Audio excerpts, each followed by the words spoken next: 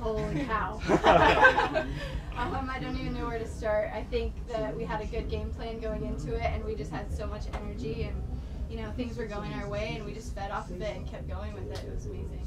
And I think we just had amazing defense. Like, that's something we've been working so hard at piecing together this season, and like everything was just clicking, and just everything was working out, and it just felt so great, and like we were in our flow.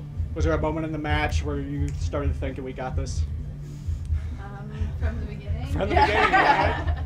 I just felt really prepared going into it. Yeah. Well, you guys played them earlier this year, right? Same seed, same opponent. What differences did you guys make, or what changes, what adjustments did you all make? That was still fairly early on in the year, so I think we hadn't quite found our rhythm yet.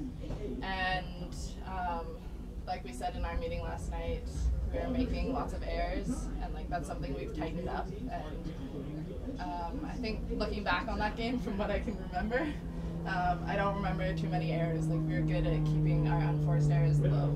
Yeah, and after that, it was like a few weeks, and then we started to get our quick sets going, and we started clicking on those, and we really implemented it out there. I feel like I ran a quick almost every single play. First win for the program in NCAA tournament history. First win ever against the #1 team in the nation. How does that feel?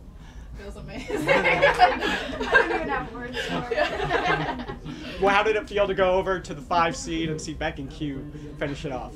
I barely remember it. I just remember throwing my body into the pile of people because everyone was just celebrating it. Yeah, I just looked over, and like we were heading over as fast as we could, and then somebody was like, "It's done," and like we both just kind of looked at each other and we're like, "Wait, what?"